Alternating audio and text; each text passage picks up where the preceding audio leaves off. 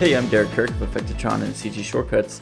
To be honest, this lesson became a little bit bigger than I expected when it started, but the truth is, when you download free models or even paid ones, sometimes it's not always as easy as clicking and dragging it in.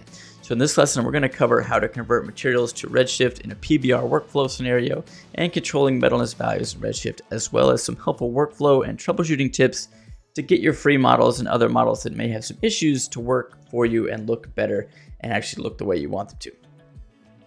Here's the time code to jump ahead and start the tutorial. I want to mention right now my Skillshare courses that are available. There's a link below to get a free trial. I also have more content in the works. Also, be sure to check out my latest videos here and on CG Shortcuts. Here's a link below to that as well. And lastly, I want to mention my huge course, Redshift Materials Masterclass is available. It's on cgshortcuts.com. Be sure to check that out. Link in the description below. It's over 3 hours of Redshift training on materials exclusively, and it's got stuff that'll blow your mind.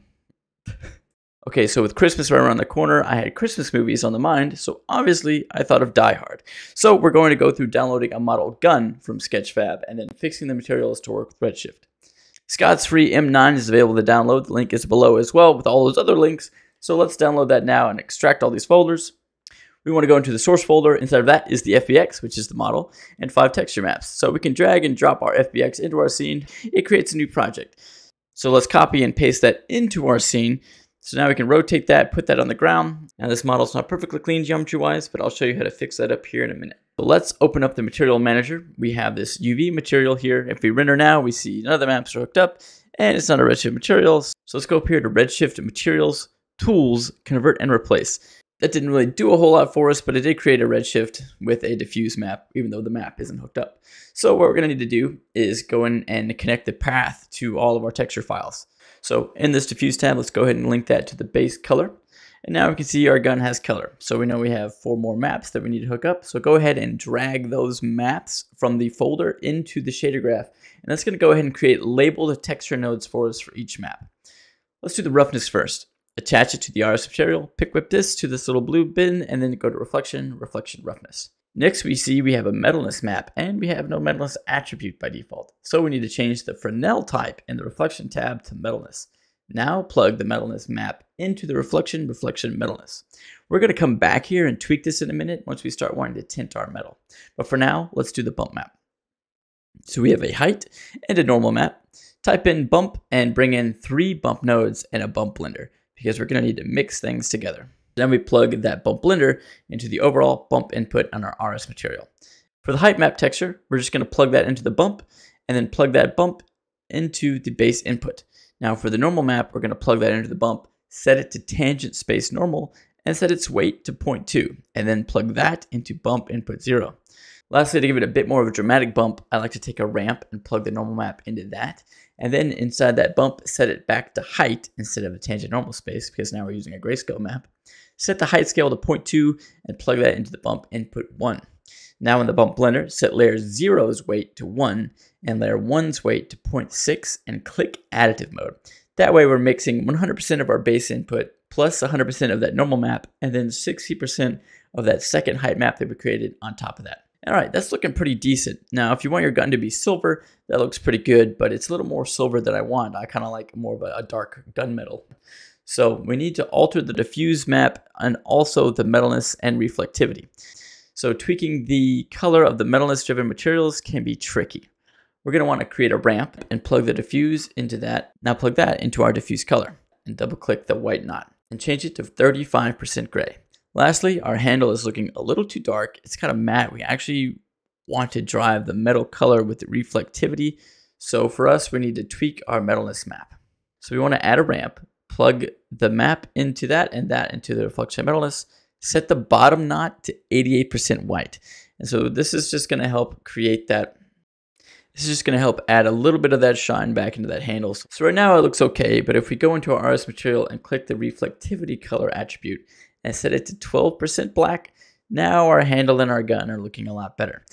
So real quick, if you want to do something like have your material be gold, we could try to change the color of the diffuse to get our metal, but we're not going to get that good look. So we actually want to adjust the reflectivity color. But when we do that with our current setup, that actually changes the color of our grip and not the color of the metal. So in order to do that, we're going to need to tweak our Metalness map. So we're going to want to invert either the metal map itself or our ramp that we're using. And when we plug that in now and change this to gold, we see now we're getting this nice metallic gold gun with they still have a black grip pistol. So pretty cool. So that's looking pretty good. Not bad for a free model. It has some weird Fong breaks and some bad topology here and there. So in order to fix that, normally you can just throw in a subsurface divide modifier on there. But what happens is when you throw that on there, it's got smooth applied to it, which screws up our UVs and textures. So what we need to do is select everything, control click the faces, and then control A to select all the faces, and then right click and go to subdivide and do this little gear. Don't click subdivide, click the little gear. Now, if when you click that, nothing happens, it just goes away, that's because your group is selected. So make sure you unselect the top layer group containing everything. Now right click, go to subdivide, hit that gear, and I choose Catmull Clark and uncheck smooth. Set the iterations to just 2, and we'll hit OK. And that's going to clean up a lot of those weird low Fong breaks and stuff for us without messing up our UVs. Lastly, one thing Redshift can do to help clean up low poly models and make them look a little bit nicer is called round corners. Go into our gun material, add a round corners node, connect it to the surface so we can see how it's going to affect. Set the radius to 0.08 and the samples to 32, and you see we get this nice thin line around the edge. This is going to fake a smooth bevel. Plug that into bump input 2, and then turn it up to 0.5 for the blend weight, and that adds this nice smooth edge around these sharp edges that didn't have any geometry there.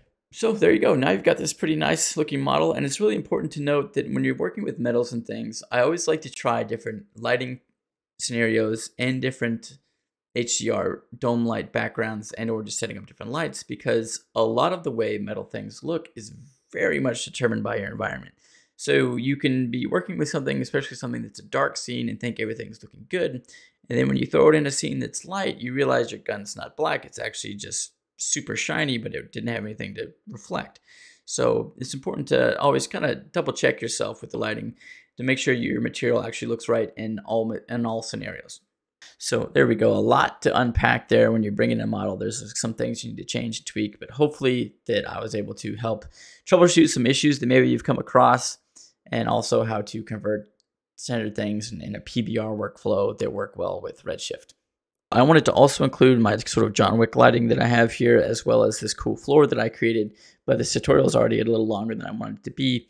So let me know in the comments below if that's something you want to see, and maybe I can do that for you as well. Leave a like and subscribe to be sure to check out the links below for more content on Skillshare and my Redshift Materials Masterclass. Thanks for watching. See you next time. Yippee-ki-yay, motherfucker.